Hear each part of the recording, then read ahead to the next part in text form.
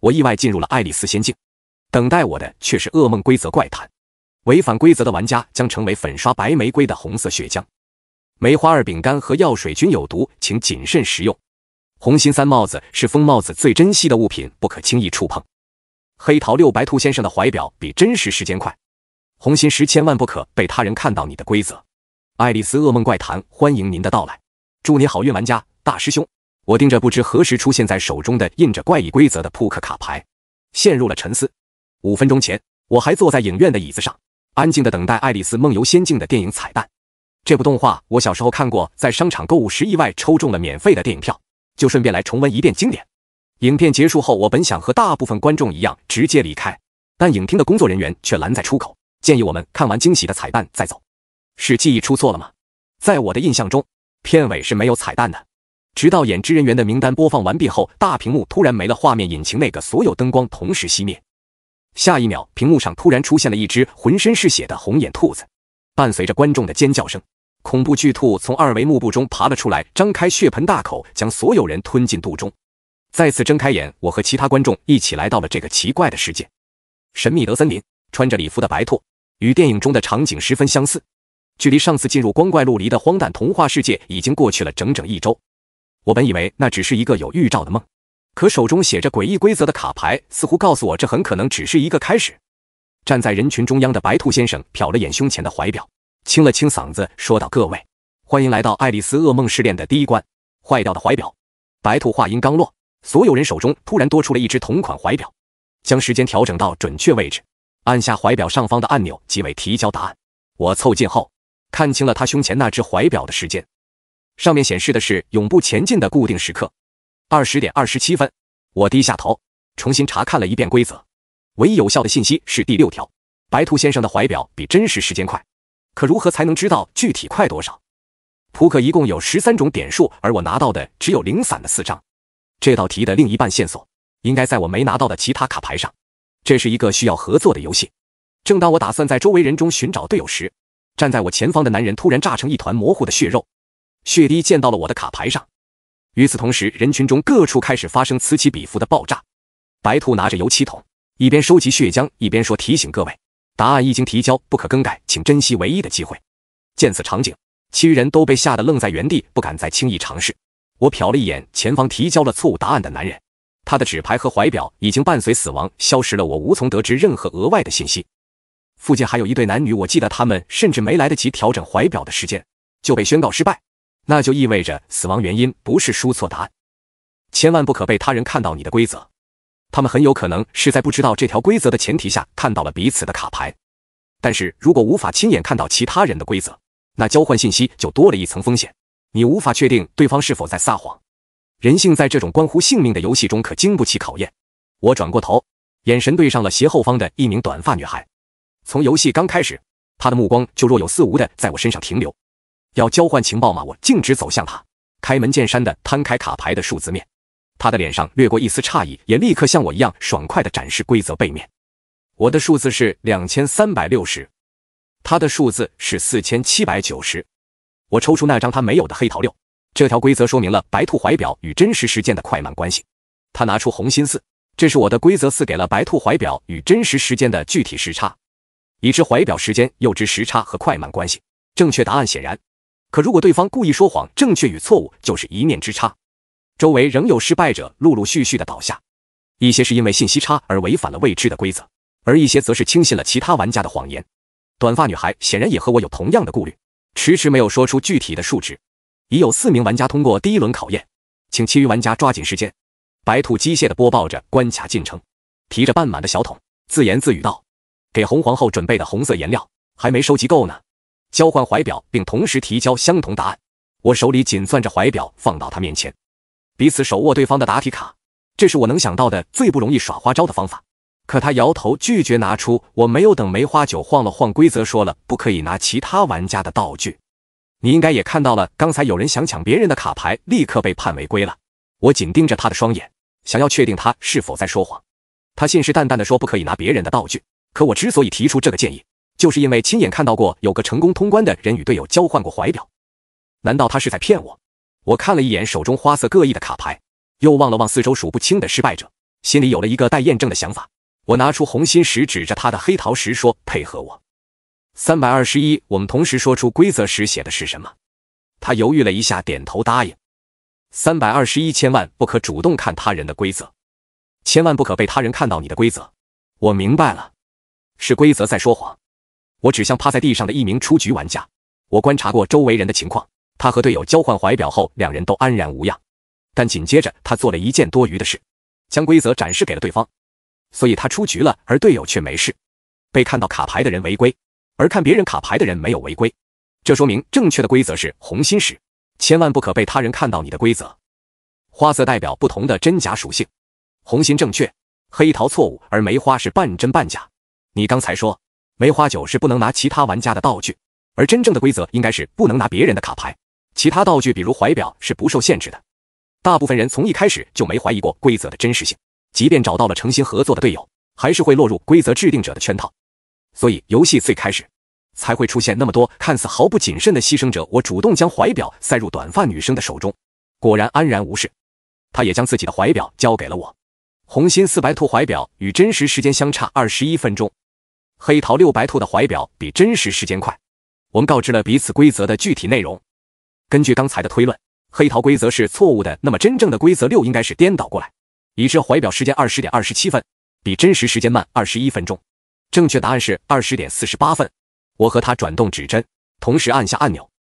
下一秒，眼前变得漆黑，我在深不见底的洞中快速坠落。一阵眩晕后，我从兔子洞掉落到了一间小木屋内，同时到达的还有通关的其他人，短发女孩也在其中，加上我一共8个人。我捂着磕到地板的脑袋，撑着墙壁晕乎乎地站起来。这是一间看起来极为普通的小木屋，将我们传送过来的洞口已经消失。屋内唯一的家具是一张木质圆桌，桌上有一碟曲奇饼干，盘子中间放着一张卡片，写着 Eat Me。 饼干旁边是一瓶深紫色的液体，瓶口挂着一张卡片，写着 Drink Me。 屋内的细节完美还原了原著，唯一不同的是，电影中的屋子有一个小小的洞口，缩小后的爱丽丝可以随意进出，而这间屋子的门是正常大小并且上了锁。恭喜各位进入第2关，饼干与药水。半空中突然出现了悬浮着的绿毛柴郡猫，它的嘴里呈一个夸张的弧度，露出诡异的笑容。在上一关中，有2位玩家同时率先通关，获得游戏奖励2张红心9卡牌。我顺着柴郡猫的目光望去，是一个戴着眼镜的男人和一个穿着洛丽塔裙子的金发女生，他们在第1关结成了队友。2人拿到卡牌后互相对视一眼，没有说话。红心9的背后会是新的未知规则吗？没有人轻举妄动，只有一个左眼有道长长刀疤的男人上前狠狠踹了木门一脚，门丝毫未动。第1轮与我合作的短发女生打破了沉默，大家应该都不是第一次进入这种规则游戏了吧？我建议咱们互相交流信息，这轮不限制通关人数，只要门一开，所有人都能出去。原来他们都曾经历过类似的规则怪谈，并不止我一人。如果上次的童话世界是我的单机游戏，那么这次应该是多人联机。我可以先分享短发女孩掏出手中的红心7规则7，说乌鸦像写字台。虽然我还没搞明白这句话的用处，尴尬的是，他说完后没有人愿意继续分享。在这种亡命游戏中，手握他人未知的规则也算是一份筹码和保险。只有一个戴着老花镜的银发老奶奶拿出红心8纸牌，慢悠悠地说：“柴郡猫信任孩子，讨厌大人。”我觉得可以从这里突破。所有人的目光都朝向了角落里唯一的混血小男孩，他一头棕色的自来卷，看上去只有11、12岁的样子。小男孩似乎明白了众人的期许，他乖巧地点点头，朝柴郡猫伸出双手，露出天真的孩童笑容。可爱的猫猫，快告诉我如何离开这里吧。红星纸牌的规则是正确的，柴郡猫果然双眼放光，倒入小男孩怀里，舒服地翻了个身，房门无法暴力开启，只有用钥匙才能打开。小木屋中除了桌子并无其他摆设，目光所及之处没有钥匙的踪影。我拿起深紫色的药水瓶，摇晃了几下，瓶子里也没有。小男孩继续问：“那钥匙在哪？”柴郡猫心虚地转动着绿色眼眸，嘴角保持着诡异的微笑，被我不小心吞进肚子里了。所有人面面相觑。小男孩突然抓起猫尾巴，毫不留情地将它颠倒过来，疯狂摇晃。嗷呜！救命！你的方法错了，这样是拿不到钥匙的。炸毛的柴郡猫咧着嘴求饶，发出刺耳尖锐的犀利叫声，但除了难闻的酸水，它什么也没吐出来。在第1关拿到红星剧奖励的洛丽塔第一次开口发言：“规则里不是提到了饼干和药水吗？这才是破解难题的关键吧？”听到他的话，小男孩放开了双手，柴郡猫像丢了魂似的逃到角落，自闭地蜷缩起来。众人纷纷望向了桌上的饼干和药水。不久前刚看过的电影剧情里，爱丽丝吃了饼干后身体会变大，喝了药水会变小。只要喝下药水就能缩小身体，进入柴郡猫的体内取出药吃，再吃下饼干恢复原先的体型。可是饼干和药水都是有毒的，给你吃嘛！到巴南开口就是一股火药味。老奶奶拿着黑桃二不解地说：“孩子们，我看到这上面写的明明是饼干有毒，药水无毒。”一个看着像大学生的小胖挠了挠头说：“真毒假毒，明明都没有毒啊！”刀疤男没毒，那你赶紧炫完吧。小胖，难道这群人是运气太好，拿到的时间规则都是正确的，才从第一轮活下来的吗？我刚想打断他们，并宣布纸牌的真伪规则，眼镜男拿着红心酒站了出来。大家都别吵了，每个人都没有说谎，是规则在误导我们。我分享一下红心酒上面写的内容，不同花色有不同的真假属性，红心正确，黑桃错误，梅花和方片半对半错，所以红心2才是正确的规则。饼干无毒，药水有毒。如果要缩小体型进入柴郡猫的身体里拿药时，首先必须喝下药水，而药水是有毒的。讨论再次陷入了僵局。可你们仔细琢磨这句话，规则只说了药水有毒，但没说中毒一定会死，可能就相当于吃顿毒菌子呢。眼镜男提出了一种可能性，但没有人愿意尝试，毕竟谁都不清楚中毒后会出现什么情况。良久的沉默后，他再次发言：“猜拳决定吧，总得有人给冒这个险，不然所有人都要被困在这里。这是目前能想到的最公平的方法了。”大家围成一个圈，开始用手心手背筛选。第一轮结束后，5人手背，3人手心，剩下3人分别是眼镜男、洛丽塔、刀疤男。第2轮开始前，我注意到洛丽塔和眼镜男默契的无声对视了一眼。第一次3人均为手背，第2次3人均为手心。刀疤男的额头开始冒出细细的冷汗。第3次2人手背，1人手心。刀疤男是唯一与其他人不同的。看来你们已经选出祭品了呢。围观的柴郡猫不合时宜的开口，大概是被他的话刺激了。刀疤男揪住眼镜男的衣领，恶狠狠地质问：“你们是情侣吧？你和他作弊了？”洛丽塔一把推开他：“你胡说八道什么呢？拿出证据来！”刀疤男激动地指着眼镜男说：“最开始就是你提出要用猜拳的方式选人。”眼镜男一脸不屑：“这能证明什么？大家都看见了，我们从始至终没有任何语言交流。”刀疤男气得发抖，可找不出反驳的证据和理由。我看到了，大哥哥和大姐姐作弊了。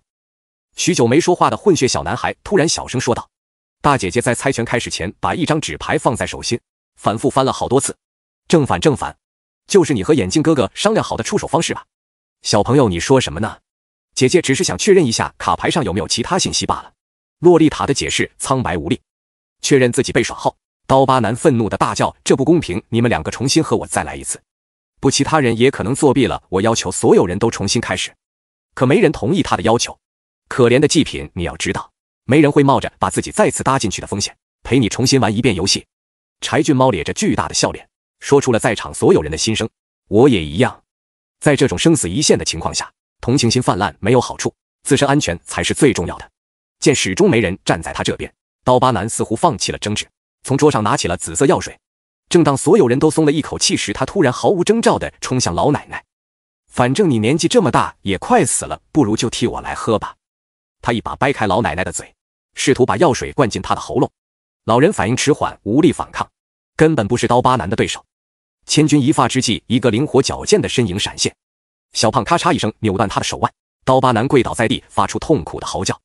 药水在一片混乱中滚落到了墙角，离他最近的眼镜男趁机捡起瓶子，拔开木塞，众目睽睽之下，不带丝毫犹豫地将液体泼向在地上龇牙咧嘴的刀疤男。刀疤男的口鼻都吸入了剧毒的药水，他的皮肤开始融化消解，几秒内便从一个健全的人类变成了一堆沾满血迹的衣物。没有奇迹发生，原来这便是中毒的后果。但也就是这一瞬间，我想到了取出药水的办法。你们别这么看我，他本来就应该喝下药水，还想害别人，我只是帮他完成了应尽的义务。趁眼镜男忙着为自己的行为辩白，我夺过他手中还剩一半药水的瓶子，扑向角落的柴郡猫，毒药从他裂开的大嘴里渗了进去。喵喵呜叮当，柴郡猫瞬间化为乌有，腹中的钥匙混着血液掉落到了地上。洛丽塔捂住眼睛，柴郡猫是我最喜欢的角色了，怎么刚才活生生的人消失在面前？也没见他这副样子。我捡起钥匙插入锁心，顺利打开了小木屋的门。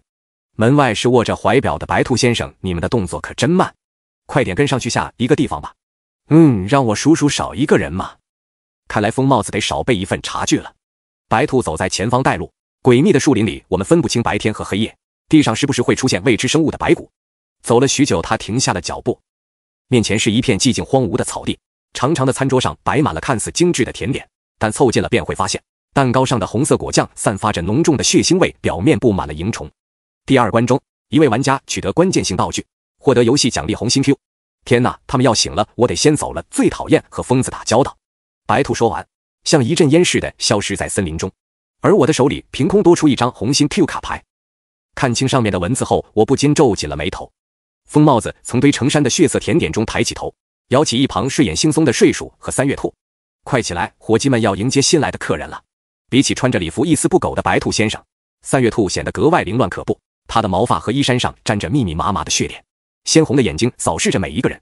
他爬到桌子上，大声宣布：各位新朋友，欢迎来到疯狂茶话会。只要活到最后，就能品尝到最美味新鲜的下午茶。三月兔的话里已经暗示了危机，这一关多半会经历流血与死亡。餐桌周围的草地有2个用红颜料画的标准同心圆，小圆和大圆的直径大约是10米和20米。所有人按照三月兔的指示，站到直径较小的红圈外，围成一个圆。疯帽子一边唱着诡异的童谣，一边用手掌打着节拍，带着其他人绕着餐桌兜圈。谁杀了只更鸟？是我麻雀说。用我的弓和箭，我杀2只更鸟。谁看见它死去？是我苍蝇说。用我的小眼睛，我看见它死去。谁取走它的血？是我鱼说。沙哑的歌声戛然而止。疯帽子和三月兔立刻越过红圈回到位置，优雅地端起茶杯喝了一口。众人见状纷纷效仿他们，找到椅子坐下。我闻了闻茶杯里的红色半透明液体，像稀释过的血液。一共10位茶客，只有9个座位，是谁没落座？哦，原来是我们的好朋友。睡鼠仍在草坪上熟睡。疯帽子露出阴森狰狞的笑容，他从头骨蛋糕上拔下一把银叉子，往地上用力一飞，叉子戳穿了睡鼠的脑袋，当时鲜血淋漓，染红了周围枯黄的草地。疯帽子拎起他的尾巴，将它整只塞入礼帽，头顶的帽子开始大快朵颐，发出贪婪的扎嘴声。才这么点食物不够吃啊！别着急，这只是餐前甜点呢，接下来才是正式的下午茶时间。三月兔将身后的椅子塞入桌子下方，餐桌摇晃起来，伴随着咀嚼木头的声音。在疯帽子吟唱童谣期间，茶客需在小圈范围外活动，等童谣暂停时方可入圈落座。若有茶客在吟唱期间提前进入小圈，则必须接受惩罚。此轮童谣暂停前需站至大圈外活动，一个座位只能坐1位茶客，没有座位的茶客不可暴力争抢。当有茶客主动离开座位时，其他茶客可继续落座。童谣结束后1分钟内没有落座的茶客将会成为其他茶客的下午茶。现在第2轮疯狂童谣开始，疯帽子再次唱起了童谣。刚才那场只能算是新手职业，用于演示规则。现在只剩下8把椅子，9位茶客，这次一定会筛选掉1名玩家。疯帽子和三月兔大概率不会成为落单者，走在他们身边抢到椅子的几率是最低的。我加快步伐，与他们拉开了距离，但我的动作也引起了其他人的注意，队伍的前后顺序一下子混乱起来，绕圈速度也开始不断变化。谁为他做兽医？是我甲虫说。用我的针和线，我会来做兽医。谁来为他掘墓？是我猫头鹰说。疯帽子话音刚落，眼镜男反应最快，朝着餐桌冲了出去。可他没有料到，疯帽子只是故意暂停了1秒，歌声继续响了起来。眼镜男抢跑了，他只能遵守规则，悻悻地走向离我们足足有10米的大圈。不出意外的话，他会成为这一轮的落败者。用我的凿和铲，我将会来掘墓。谁会来做墓士？是我乌鸦说。用我的小本子。等疯帽子真正暂停了吟唱，我第一个起跑，脱下离我最近的那把椅子。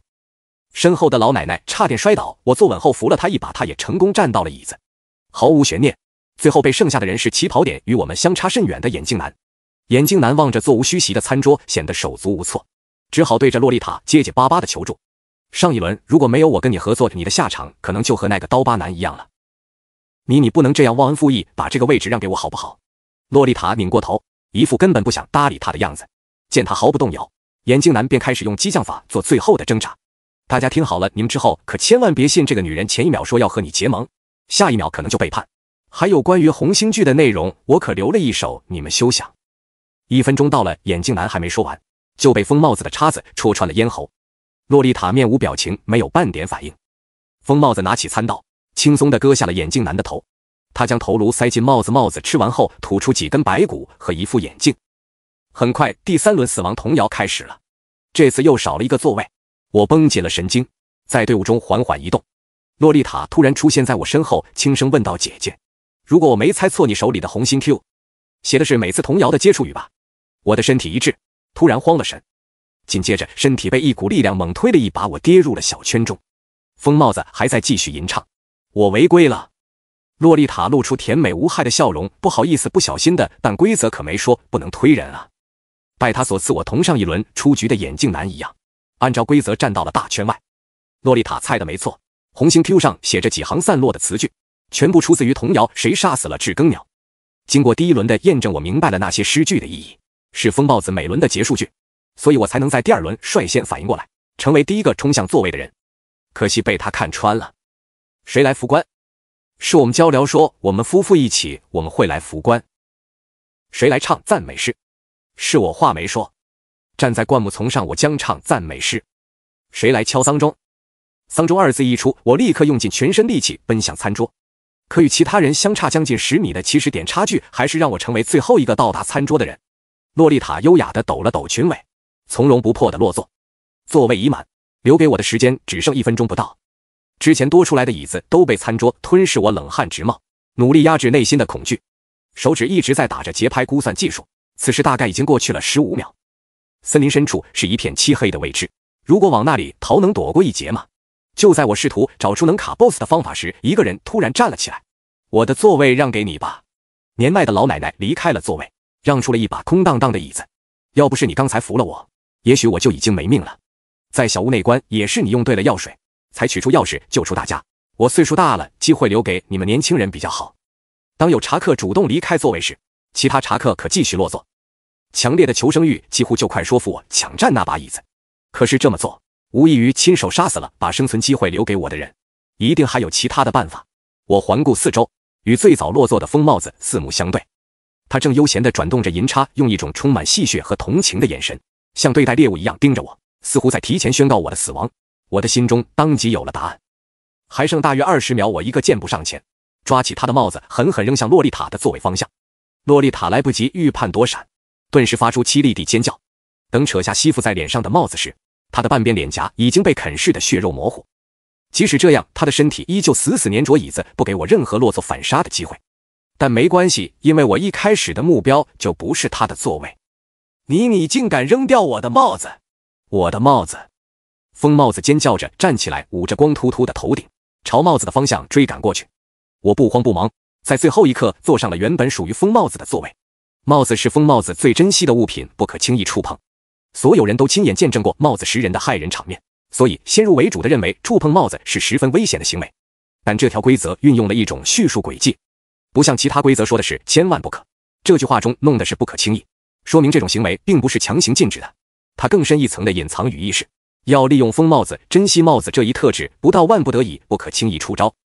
时间到了，狼狈的疯帽子终于重新戴上了他的帽子，可他却成为唯一没有座位的茶客。谁来敲丧钟？是我来理想丧钟。我帮他唱出了下一句未完成的童谣。食人的帽子嗅到了食物的气息，森白的尖锐獠牙插入脖颈，狠狠咬下主人的头颅。今天的下午茶可真是有史以来最美味的。负责吟唱童谣的疯帽子出局后，3月兔只好无奈地宣布了游戏结束。然而疯狂茶话会还没有结束。3月兔不知从哪变出7套整齐的茶具，每一杯里都成了血腥味的红茶。算上他的话，在场一共7位茶客，恭喜各位通关考验。接下来该享用美味的下午茶了。7杯茶水中，只有1杯掺入了有毒的药水，请各位任意挑选其中的1杯并喝下茶水。为了游戏公平，我将在所有人选择完毕后，喝完最后被剩下的那杯。说完上一段，他又急忙补充道，每个人只能拿1杯茶，喝的也必须是自己的那杯茶，不能2人共喝同一杯茶，也不可以强行为非玩家角色喝茶。不知怎地，总觉得他最后那句话在针对我。小胖离茶具最近，他凑上去闻了闻，区分不出气味的差别，颜色也一样。等等，我发现这些杯子上印着不同的英文单词，大家聚成一团，仔细观察杯子上的单词，分别是 Alice 爱丽丝、Dream 梦境、Imagination 想象、Louis 刘易斯、Poker 纸牌、Rabbit 兔子、Wonderland 仙境。小胖挠挠头，这些都是爱丽丝梦游仙境里的元素，除了这个莫名其妙的 Louis， 这杯应该是有毒的吧。老奶奶缓缓开口，刘易斯，卡罗尔是《爱丽丝梦游仙境》的作者。小胖打扰了，我问你们手头有相关的规则吗？所有人都摇头。到目前为止，大部分的规则都已经发挥过作用，但我记得短发女孩之前自曝过的红心期还不明意义。乌鸦像写字台，这句话引用了原著。疯帽子曾经问过爱丽丝一个问题：为什么乌鸦像写字台？这条无厘头的规则会是线索吗？我的自言自语引起了混血小男孩的注意。他个子不高，之前一直站在角落听我们讨论，现在爬到椅子上才看到了茶杯上的文字。他打乱了茶杯原先按字母 AC 的摆放位置，将它们重新排成一行。Why is a raven like a writing desk？ 他盯着茶杯上的文字，露出了然于胸的笑容，拿走了写着 Alice 的茶杯。小胖着急地问：你是不是知道什么了？小男孩好奇地嗅了嗅茶水的气味，又皱着眉头把杯子拿远了一些。The key is in the shows。 听到他的提示，我恍然大悟。提取那句英文问题的首字母一共出现6个字母 WIL， 而除了 poker， 其他6个单词的首字母都能分别对应上，大家纷纷取走了对应字母的茶杯，只有印着 poker 的茶杯堆孤零零地剩在桌上。兄弟该你了，小胖体贴地把茶杯推向了3月兔。他的脸上挂满了愤怒和不甘，但也只能受游戏规则的约束，仰头喝下了有毒的药水。疯狂的茶话会成员如今只剩下一只失去主人的帽子。3月兔消失后，白兔不知从哪里突然冒了出来。恭喜你们通过第3轮考验，全然各获得1张方片 K。 他匆忙地看了眼怀表，迈起碎步催促众人：快去最后一张红星王国吧，我可不能迟到。在这之前，似乎没有一个玩家拥有过方片花色的卡牌。我看着刚到手的方片 K 上的内容，陷入了沉思。爱丽丝已经成年，她是女孩，这是什么意思？眼镜男之前分享过方片代表半对半错，但他临死前又说关于红心期的内容他留了一手。现在他不在了，只有洛丽塔知道红心剧的隐藏信息是什么。我瞄了他一眼，方才被我用帽子砸中的右脸血肉模糊，露出森森白骨。察觉到了我的目光，他回头看了我一眼，嘴角竟带着一丝笑意。显然他并不打算透露自己的线索。很快，我们一行人跟着白兔来到了红心王国。穿过庄园迷宫后，一群纸牌士兵正对着满花园的白玫瑰焦头烂额。见白兔提着一桶满满的红色血浆，他们立刻拿起刷子蘸取颜料开始涂抹，把一朵朵白玫瑰都粉刷成了红玫瑰。可是已经迟了，一个戴着王冠的女人现身在一片狼藉的花园里。可恶你们，还有你们，给我全部砍掉他们的头！红皇后看到还有大半的白色玫瑰没被粉饰，不出意料的大发雷霆。白兔熟练甩锅，尊敬的皇后，都是这群外来者惹的祸。他们刚来还不懂规矩，还请您手下留情。暴力的红皇后本想直接处死我们，但听到白兔的后一句话，又转变了想法。既然如此，我就给你们一个活命的机会。将所有人带到城堡后，他宣布了游戏规则。一游戏开始后，6位玩家需全程面向王座，按身高从矮到高站成一列。每个玩家四周会用高高的纸牌士兵隔离挡住。2红白玫瑰的3朵，每人头顶会被随机插上一种颜色的玫瑰。本人无法看到自己的玫瑰颜色，也不得使用镜子等道具查看自己的颜色。3每人面前有1红1白2个球门，从队伍最后一个人开始，依次用火烈鸟球杆将刺猬打入对应自己玫瑰颜色的球门。每次进球的结果均会向所有玩家实时播报。若玩家选错答案，会立刻死亡。在游戏开始前，所有玩家有5分钟的时间提前商量策略。游戏正式开始后，所有人不得发出任何提示其他玩家的声音。规则宣布完毕后，所有玩家都仔细消化了一番。短发女生喃喃道：这道题无解。玩家被纸牌隔开，看不到其他人的颜色，只能通过已经公布的结果猜测自己的。如果运气好，前3个人是一种颜色，那么剩下的人就可以确定自己是另一种颜色。越后回答的越占优势，而最后一个人可以用排除法100%确定自己的颜色。队伍现在剩下6人，分别是小胖老奶奶、洛丽塔小男孩、短发女生和我。所有人的目光都望向了小男孩，他的个子是最矮的，按身高会被安排到队伍最前，也就是最后可以躺赢的那个角色。站在一旁的白兔手里端着一个西餐盘，可上面没有食物，只有一副叉子和餐刀。红皇后表面上网开一面，让我们用游戏争取活命的机会，可这恰恰是暗示和鼓励我们自相残杀，在游戏正式开始前抹杀队伍前排的人，从而保证自己成为最后一个回答的安全玩家。不止我一个人注意到了潜在的武器，眼看着小男孩的手正伸向餐刀，准备自保，我眼疾手快地拦在他面前，把餐台一整个端走。此举立刻让我成为了众矢之的。在武道警惕的目光下，我不紧不慢地掏出口袋里的一块圆形曲奇，那是在小木屋里被所有人遗忘的没有用处的无毒饼干。我用餐刀将它等分成6块，你们听过那句话吗？如果在第一幕里出现一把枪，那么在第3幕必然会发生枪响。从茶话会结束去往红星王国的路上，我一直在思考一个问题：这个游戏似乎从头到尾都没有必要出现牺牲者。第一关怀表时间是最简单的问题，只要所有人坦诚合作，便可以从各种矛盾的规则中推算出真实信息。第二关小木屋密室，如果首先找到柴郡猫才是突破口，那么刀疤男的牺牲就可以避免。第3关死亡童谣，可以在最开始就利用疯帽子的帽子终止游戏，或者像洛丽塔推我一样，所有人合作围猎，把疯帽子和3月兔推出去。这次的红白玫瑰也一样，游戏看似设置了各种限制，暗示我们用自相残杀的极端方式来保全自己，但实际上都有全员无伤的最优解。小胖站在队伍末尾吃下饼干，原本被纸牌军包围的他立刻变高变大，正好能看到前面5人头顶的玫瑰颜色。一支玫瑰3红3白，他能够100%确定自己的颜色。1号球员击中白色球洞得1分。接下来是我咽下饼干，看到前面4人分别是2红2白，虽然无法回头，但从之前的播报得出小胖是白色，那么我必然是红玫瑰。就这样如法炮制，所有人都成功通关了考验。显然有人对这样完美的结果不太满意。虽然你们通过了这场游戏，但想要离开梦境世界还需最后一步。红皇后举着华丽的扇子，意味深长地看了我一眼。爱丽丝混入了在场玩家之中，你们每人只有1次机会，将沾有爱丽丝鲜血的纸牌交给我。答错的玩家将被永远困在他的噩梦中。纸牌卫兵们拿出6张空白的纸牌，分别发给我们每一个人。我这才明白了方片 K 的意义。爱丽丝已经成年，她是女孩。如果方片可以是半真半假，那么爱丽丝要么是已经成年的男孩，要么是未成年的女孩。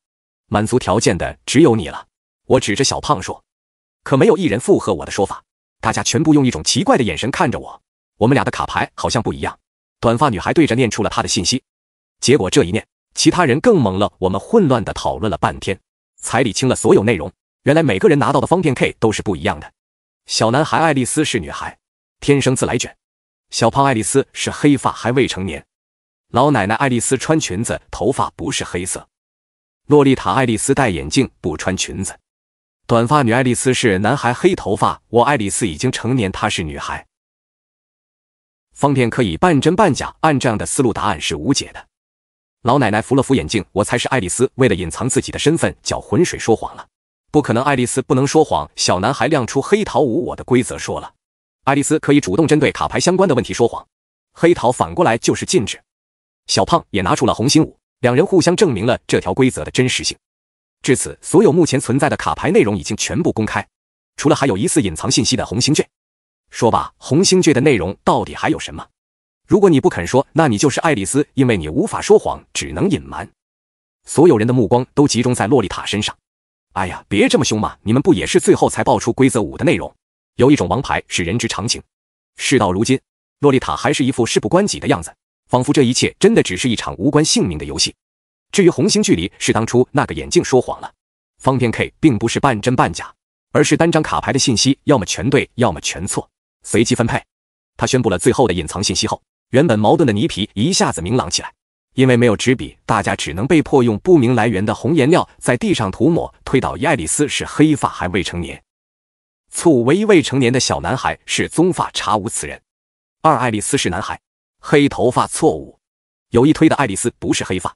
3，爱丽丝已经成年，她是女孩，正确。有2推的爱丽丝是女孩。4，爱丽丝穿裙子，头发不是黑色，正确。有1推的爱丽丝不是黑发。5，爱丽丝戴眼镜，不穿裙子，错误。由4推的爱丽丝穿裙子。6，爱丽丝是女孩，天生自来卷，正确。由3推的爱丽丝是女孩。根据以上所有被纠正后的信息，给出来的爱丽丝画像是成年女孩，不戴眼镜，穿裙子，头发不是黑色，天生自来卷。所有线索都指向唯一符合的人选，穿着洛丽塔裙的金色卷发女孩。我就知道是你，从一开始就不安好心，隐藏关键信息，在童谣游戏的时候还故意推人。小胖义正言辞地审判爱丽丝，可他一副淡定的样子，微笑着不做辩解。我犹豫了，这是最后一场考验，却推算得如此轻松，真的不是陷阱吗？眼看小胖正要伸手将空白纸牌沾上洛丽塔脸颊上的鲜血，我一把拽住他，将他拉了回来。我想从洛丽塔的脸上看出说谎的痕迹，但她始终一副从容不惧的表情。怎么了？既然觉得是我，那赶紧上交答案吧，红皇后还在等着你们呢。